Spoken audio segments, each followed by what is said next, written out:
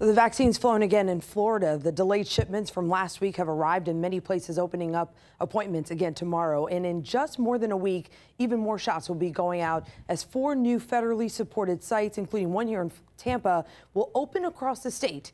And they could be available to more than just seniors and healthcare workers. Thank you so much for joining us on Nightside. I'm Carolina Lead. And I'm Ryan Bass. Governor Ron DeSantis hinting that once that Tampa site opens, they'll be able to let some teachers and officers roll up their sleeves. Some police and fire departments have already started vaccinations. Teachers, though, they haven't been mentioned until now. 10 Tampa Bay's Angelina Salcido spoke with a Hillsborough County teacher who says this is way overdue.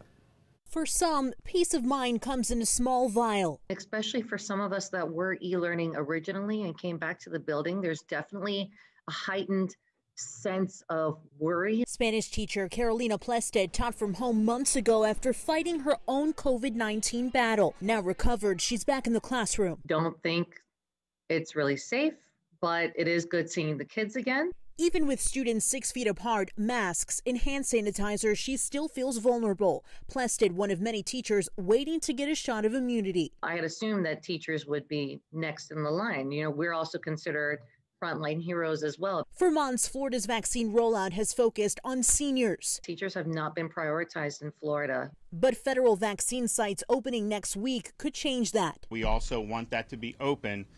Any sworn law enforcement teacher, I think, will start age 50 or above. Governor Ron DeSantis says federally added doses allow the state to branch out to different groups. We're going to start for sure on these federally supported sites. As new vaccine comes online, then we'll see what happens. I think this may be long overdue. Epidemiologist Dr. Jill Roberts says anyone at high risk should have been eligible. We're talking about high risk and people who really truly have no choice but to be out there doing their jobs. And so I think they fall under that essential workers category and that you shouldn't be considering the age at all.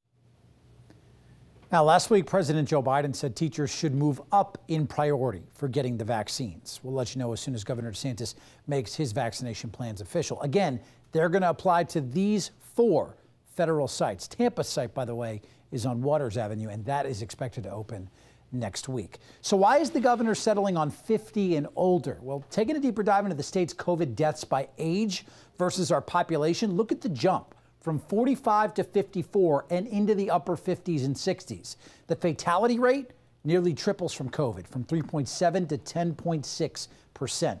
94% of those lives lost in Florida this virus have been 55 or older.